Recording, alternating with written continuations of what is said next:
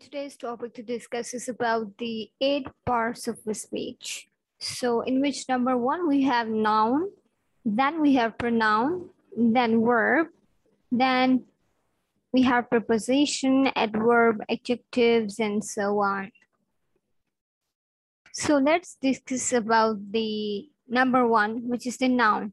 So, usually the first page of a grammar book tells you about noun. Noun gives name of concrete or abstract things in our life.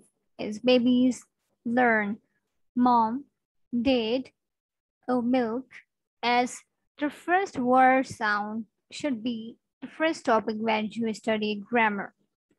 So whenever you're learning any language, definitely you have to start with the grammar. Okay, if you want to learn the grammar of that language. So first of all, you have to start with the parts of a speech. And within the part of a speech, you have to first study about the noun. So there are two types of nouns, the singular and plural noun. For nouns ending in F or FE, change F to V and add ES. For example, here we have the word like wolf. So at the end of this word, we have the F. So we have converted that F into V, means change. We have changed the F with V, then we have added ES. The same goes with wife. The same goes with leaf. The same goes with life. Okay, we have changed this F, then put it or changed with V. The same with the leaf.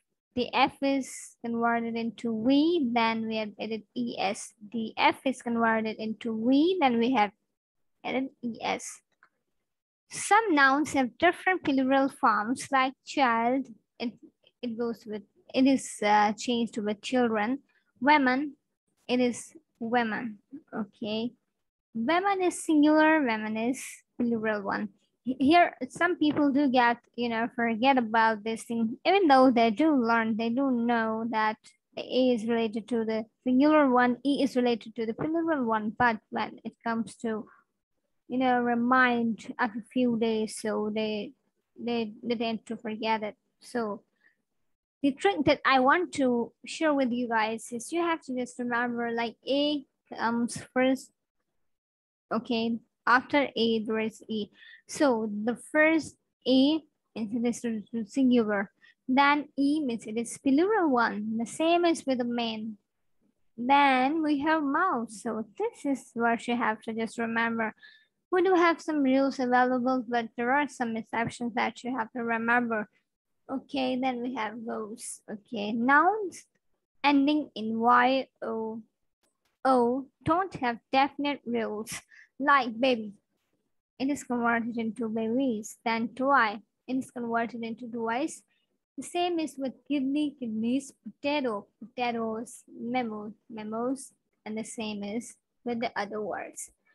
So for the plural form of most nouns, add S, like cup. We are using S with the cups. We have added S with a cup, then it will become cups. Then same as with a pencil, it will convert it into pencils. The desk, stickers, windows.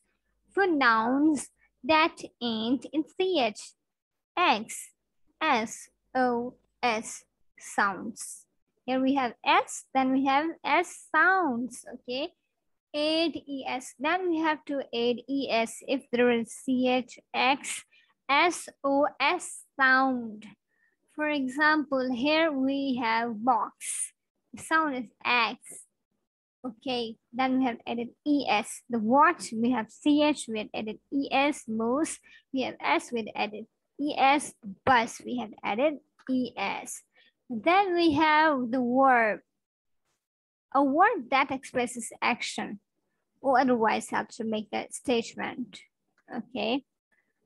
There are two types of verbs, the action and the linking words. The action verbs express mental or physical action, because there are different types of actions. It may be the physical or the mental one. Here, what we are thinking is related to the physical function, what we are doing. Physically, we are moving. Okay, we are exercising, we are walking. It is physical one.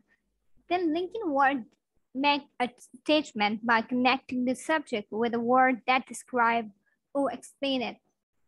Here we do have the example like he rode the horse to victory.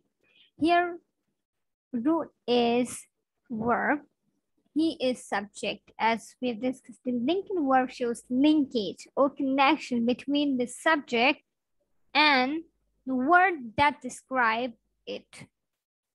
Then we have action verbs. Action verb expresses action and are the most common verbs. Action verbs need S at the end with third person, singular subject. He, she, it are the third persons. Okay, then we have to add S. Like he eats bread. She walks to the station. It flirts on the sea. Here we cannot use ES because these are the third person and singular subjects. Negative sentences need don't, doesn't, and did not. I do not eat bread. He doesn't eat bread. You did not walk to the station. It doesn't float on the sea. Action verbs. Interrogative sentences begins with do, does, and did. We have to use these verbs, the action verbs, before the subject. Like here, you is subject and do is before that. He is subject, does is before that. She is subject, does is before that. They is subject, that is before that. So do you eat bread? Does he eat bread? Does she walk to the station? Did they finish it? Don't can be shortened to don't. Doesn't. Does not can be shortened to doesn't. Did not can be shortened to didn't. This is the reduction or the contraction, you can say. I don't eat bread. She doesn't walk to the station. It doesn't float on the sea. They didn't finish it. Action verbs. We have affirmative sentences, negative sentences, interrogative sentences. Here we have number one sentence like I sing a song. Okay, the negative will be, we have to use no to either word. Like I don't sing a song. You can say I don't sing a song. If it comes to the fluent English fluency, you have to use the reduction because the reduction is, the tool, the technique that can make you to be fluent. Okay. Do I sing a song? We have to use do before the subject, as I've told you before. You sing a song. This is the second sentence. It will be like, you don't sing a song. Do you sing a song? Then we have another sentence like, it may be she, sings a song. He or she doesn't sing a song. Does she sing a song? We sing a song. We don't sing a song. Do we sing a song? They sing a song. They don't sing a song. Didn't they sing a song?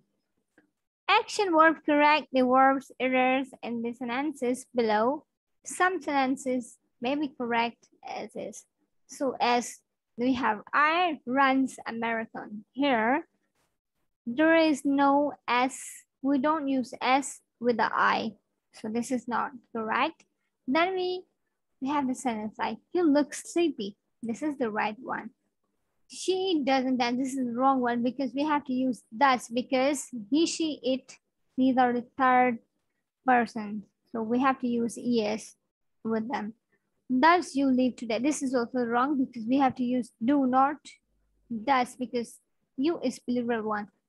We don't stay here. This is right.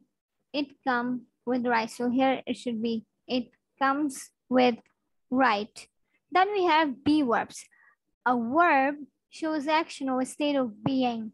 Be verbs indicate a state of being. Verbs must match subject. I'm a doctor, he's sleepy, we are here. So be verb shows being. Then we have negative sentences like need, not after verb. Like I'm not a doctor. Here am is a verb of what? Be verbs. These are called be verbs. Is, am, are the be verbs. We have to just remember these are the be verbs. What is, am, are? We have to use not with them to make them negative one. Okay.